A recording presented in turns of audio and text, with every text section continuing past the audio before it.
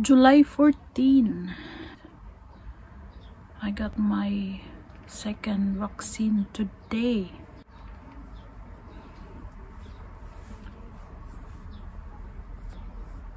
Medyo masakit siya, pero we'll see after tomorrow, 2 to 3 days. Sana walang masyadong side effects.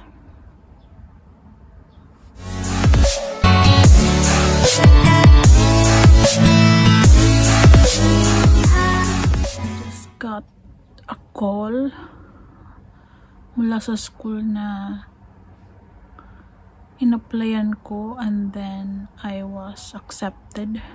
It was July 2, and then kinahaponan after ko mag-send ng application, pati yung yung sinend ko, yung aking college diploma, attest from the school kung saan nag-attend ako ng full stack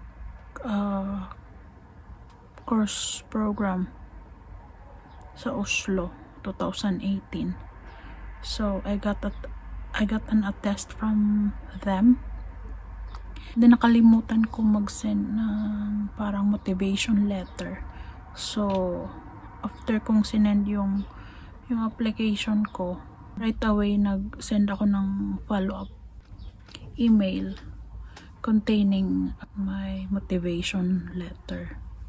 And yun nga, nag-take ako ng full stack course program dun sa Oslo 2018, and then I'm working as web developer. Ayun, natanggap agad ako. So yung tumawag is yung principal. Sabi niya, yes, you're accepted.